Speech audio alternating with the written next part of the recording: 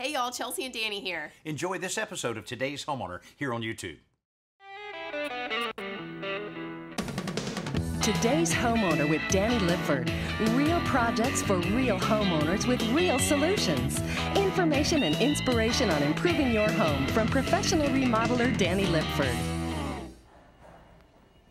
Welcome to the show this week. You know, one of the best things you can do to the interior of your home to really improve its appearance? Add some more molding. I'll show you how you can combine certain pieces of stock molding to really get that custom look. And you might be surprised how easy it is to upgrade the look of the doors on the interior of your home. Don't go anywhere. We got a great show for you.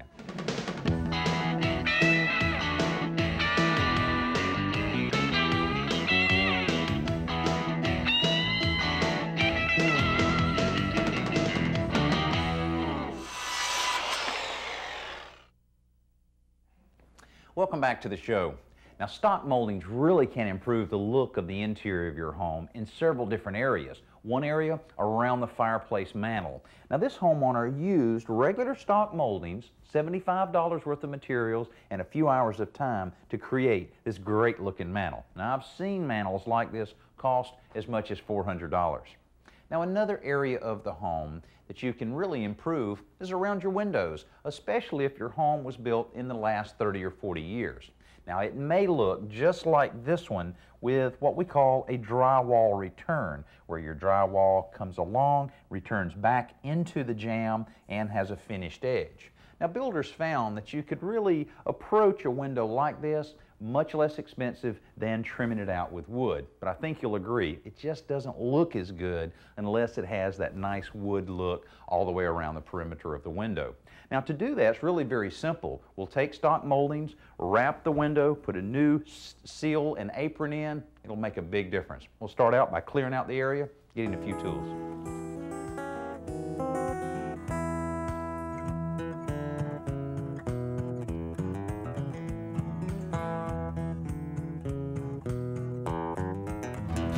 Now, the trim I'll be using around the windows is called a colonial casing. It's readily available at any home center. It's 2 1/4 wide, and this particular molding I've already primed and painted, which is always a good idea because once I complete the installation of the trim, one more coat and I'm all complete.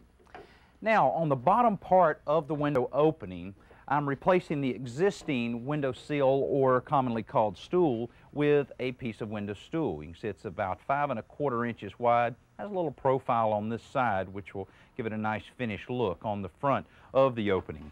Of course, the first thing I need to do is to remove the old stool and take the needed measurements. I start removing the window stool and apron by scoring the caulking. Then, if you can see any nail heads, set them through the stool, which makes it a lot easier to pry it up. Now, we're replacing the existing window stool because it didn't extend out enough on each side of the window to accommodate the width of the new side trim we'll be installing. Now, after it's out, remove the casing piece that serves as the apron. I then measured the width of the opening for the new stool and checked the opening at the top to make sure it's the same. Then back to the saw to measure and cut the new stool and apron pieces. Now, I'm using both a motorized miter saw and a jigsaw to make all of the cuts. I then cut the top casing piece with a 45-degree cut on each end. The first piece I nail in place is the stool, followed by the apron piece. Then I set the nails slightly below the surface of the wood. Next, the top trim piece is nailed in place. Okay, now that we have the top trim piece in, our stool, our apron's complete, now I can take my measurements for each side for the last 2 pieces of trim that I need. Now, you may notice on this particular piece of trim, I've left about 1/8 of an inch reveal or offset between the corner of the drywall and the edge of the molding itself. The reason for this is most of the time on any door or window casings, you'll see an offset like that. Also, if there's a little waviness in the sheetrock, you won't notice it by doing it in this way. Now, I'll measure from the outside, or what we call the long point, 73 1/8, and then of course check it with the other side to make sure they built the house right, and we're looking pretty good there. The side trim pieces are cut and carefully nailed into place, making sure the nails are away from the edge of the opening. Next, I puttied up all the nail heads and caulked the cracks around the stool. Now, to ensure the inside surface of the drywall will look like wood, I sanded it smooth. After a short drying time for the caulking, it's time to paint the final coat. Okay, we have one window complete and one more to go, and I think you'll agree this window looks a lot better than this one. And we only spent $15 in materials and a couple hours of time. Now stay with us when we come back. I'll show you how we're taking regular stock moldings, combining them to create multi-stage crown molding. Crown molding can make a big difference in any room in your home. Now to show you how big of a difference it can make, look at this room, then look at this dining room. Kind of looks bare in here. Now when you're choosing crown molding for your home, you need to consider how large of a room that the crown molding will be going in and how high the ceilings are, because you want to pick the right size molding for the size room. Now here's 4 very common types of crown molding that you'll find at any home center. Now this one runs about 30 cents a foot. It's called bed molding. It's about 1.5 inches wide. Now you see this a lot on the outside of homes running around the overhang area. Now the size we just looked at in the living room is this size. It's 2.5, runs 40 cents a foot, and for most homes that have 8-foot ceilings, it's just the right size. Now the next size up is a 3.5-inch crown molding, 65 cents a foot, a little bit wider, very similar in profile. And then the real big one, 5-inch molding, is actually 60 cents a foot. Now to give you an idea in what I just spoke about in the size moldings, if you have a room like this and you try to put this molding up, it's just really too small. The type of molding that was chosen by the homeowners, the 2.5, is really fine, looks pretty good. But they could have stepped up to a slightly larger molding, which is the 3.5. You can see that really looks good, especially when you see the contrast or the comparison with the door molding here. Then, if they had decided to step up to the 5-inch molding, that's a little big, almost makes the room a little top-heavy. But now something that's been taking place over the last few years is combining crown moldings with other moldings that you just don't traditionally use around the ceiling area. Here's a good example.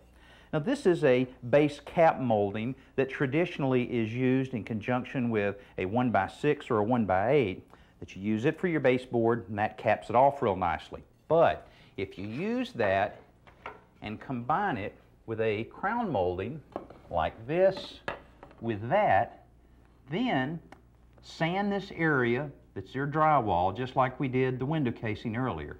Then paint from this point all the way down to this point. It just looks like one nice large piece of crown molding. Now you can also take a piece of baseboard. This is one that is commonly called New Orleans base. It's 5.5 inches wide, has a real nice profile on it, and you take this, put it right up to the ceiling, upside down. Then you take a crown molding, in this case again the 3.5, nail it right on top of it, caulk it, paint it. It looks like one big piece of molding. Now you can also combine other types of moldings with crown molding to really make some impressive pieces. Now we've mocked up a few pieces of molding here to give you an example of combining these moldings and what it can look like. Now this is a piece of 3.5-inch crown with 2 pieces of 4.5-inch baseboard. All of this put together costs you about $1.65 per lineal foot for the materials. Now to step up to a larger look, 5.5-inch piece of crown, 2 5.5-inch pieces of New Orleans base to create a large piece of molding like this.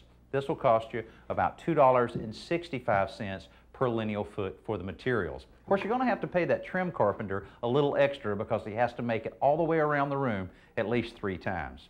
Now, large moldings like this are commonly used in large areas like the 2-story foyers that you see in a lot of homes or just very large rooms. Other moldings are commonly used in specialty ceiling situations where you have bump ups or recess type ceilings, and this will really highlight those features that you may have in your home. Well, so far this week we've looked at improving the windows around your home by installing wood trim and what's involved in crown molding. Now let's take a look at another home where we've helped some homeowners there update their home, including changing their wood interior smooth doors to a very nice panel door. It's a lot easier and a lot less expensive than you might think. Now there are a number of things that you can do, very simple things to the interior of your home that can really make a big difference. Now we've already gotten a good start in this area of the home by installing a pre-finished hardwood floor.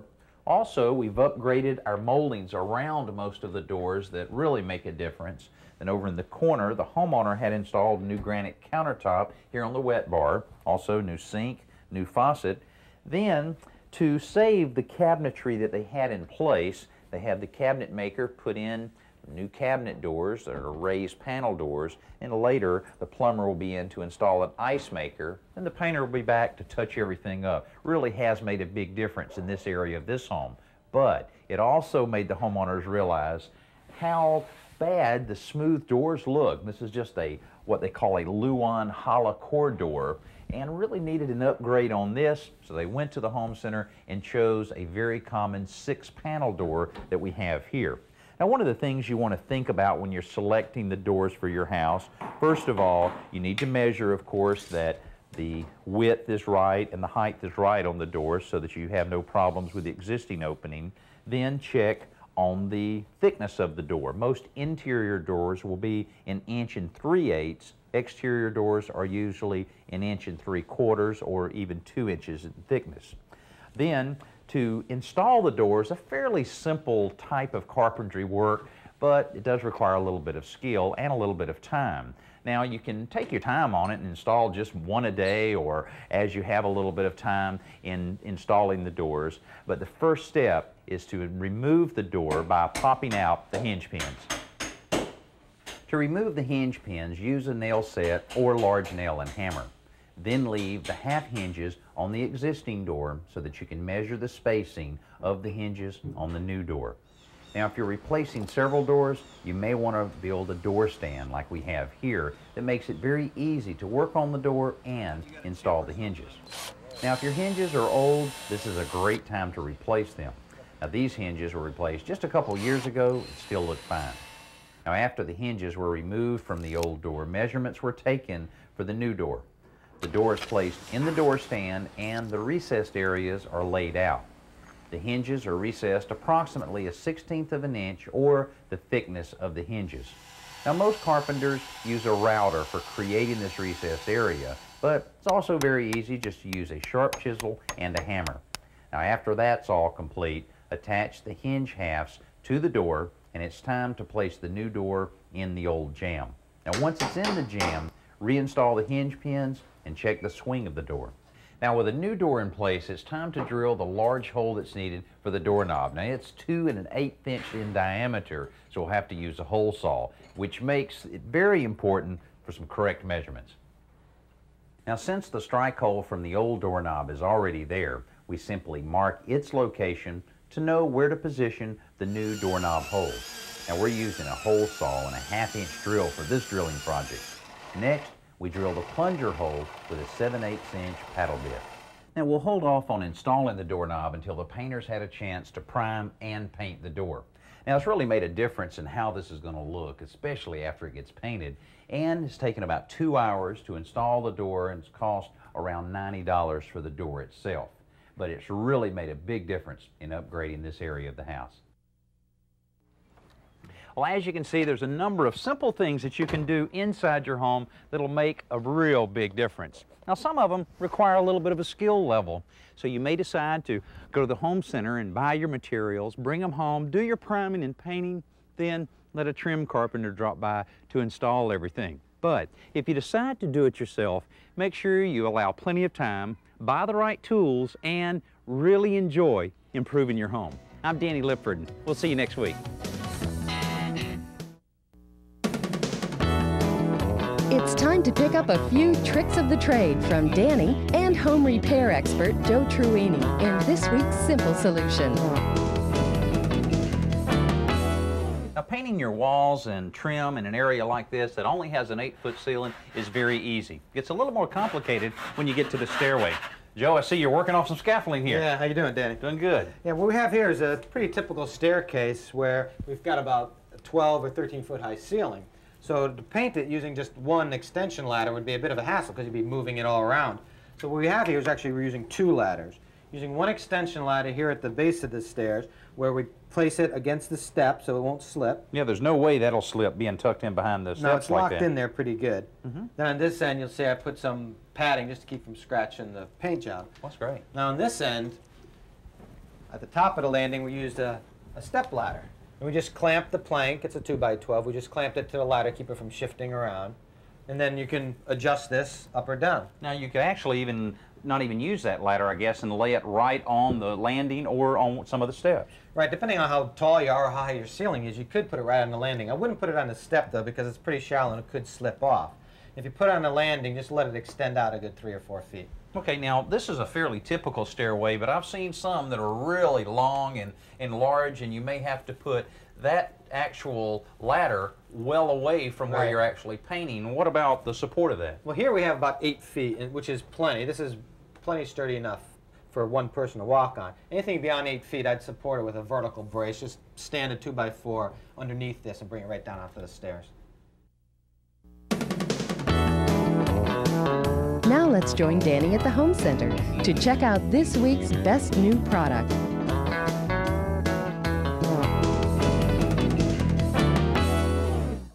Now, one thing that I really like on the outside of a home is landscape lighting. If it's properly installed and designed the right way, boy, it can really add to your home.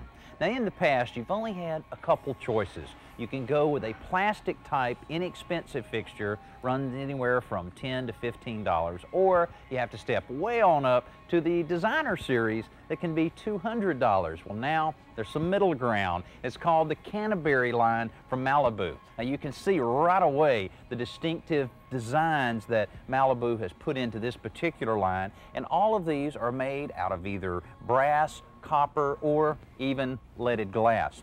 Now they have traditional designs in terms of the downlights and also the fixtures that allow you to spotlight any of your special plants you have out in your yard. And the nice thing about it is these will integrate into any other system that you have, so that if you have some of the other systems in your yard already, you can use these to replace them or tie them in together if you have a large enough transformer. Now the cost on these run from $25 to $55, so it's a lot more affordable to anyone's budget, and with 17 different designs to choose from, you're sure to find one that fits your personality and the architectural styling of your home. Now let's go outside for Around the Yard with Danny and lawn and garden expert Barbara Katz.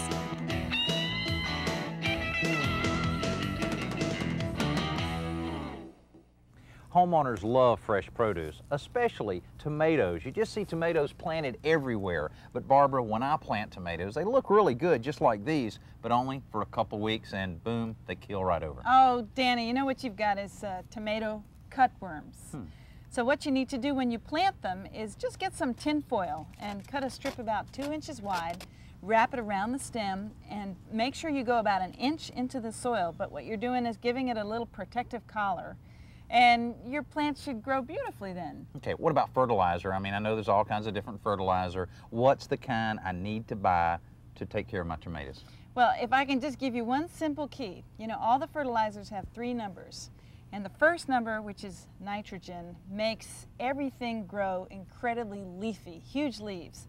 But it's the second 2 numbers which encourage the flowers and the roots. So that's what you want. You want those last 2 numbers to be much, much higher than the first number. And if you can just remember that, that will help you with all of your tomato plants. Okay, what about watering? Do they like a lot of water, a little water, no water? What's best for that? Well, I mean, like, you know, like anything, they need water, but for tomatoes especially, it's critical to give them consistent water, because what'll happen is if they get very thirsty and then you give them a sudden flood of water, you'll see the fruit actually swells and then it splits, and that's really disappointing. So just try and give them consistent water and give them a little bit of fertilizer, and you'll have tomatoes all summer long, Danny.